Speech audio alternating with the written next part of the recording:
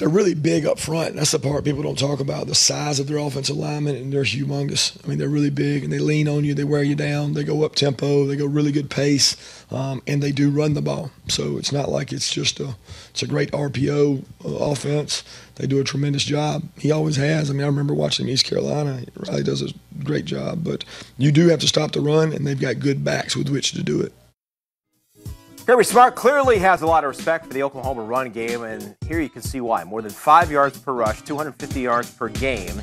Rodney Anderson is a big reason why. So, B-Mac, you've gone to the tape here. Why is Anderson so effective here in the backfield as you tell it straight on the Sooners running back? He's a downhill runner, Ray. And when I mean by saying a downhill runner, this is a guy, he loves to run north and south. East and west is not his forte.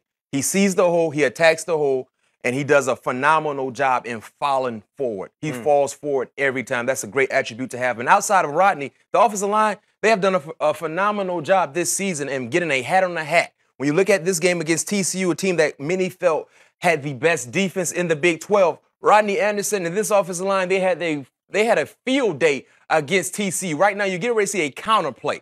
And the thing about this play that I would love to emphasize about Rodney is that I said earlier, he's a downhill runner. He's a guy that loves to run north and south. When you look at the offensive linemen right now, they're doing their job. Hat on the hat, hat on the hat, hat on the hat. You got one defensive lineman that's already on the ground. That's a no-no from any defensive lineman standpoint. You cannot be on the ground at the line of scrimmage. And when you look at Rodney Anderson in this play, right now when you look at this play, Ray, viewers, look at the lane. This is the lane right here, right?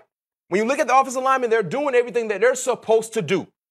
They're making contact. But this is the lane initially. When you see this spot right here on the highlight, instantly you're thinking that Rodney Anderson will hit this lane and attack the end zone. But I said he's a downhill runner. He does not like to run east and west. And because of that, he's going to be patient and he's going to allow a closer hole to open, and that will allow him to do what? Go downhill. And because of the job that the offensive linemen are doing, look at this play right here. That offensive lineman, he has taken his defender out of the equation. Rodney is able to get quality yards. When you look at this run offense, they love getting big-time plays, splash plays.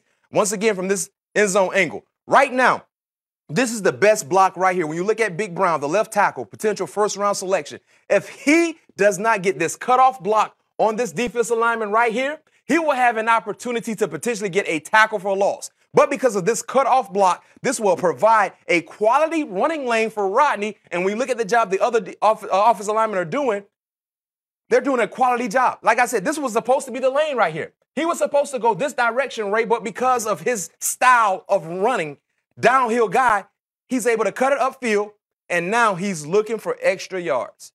Explosive running back. When you look at their ability to have at least 10-plus yards on running opportunities, it's tops in college football, and a lot of that has to do with the run of Rodney Anderson and also the offensive line. Well, it should be interesting to see and how it plays out here for the Sooners. A great running back. We've seen some great ones in recent years, and Joe Mixon, Samaje Perine, and he's a pretty good one as well.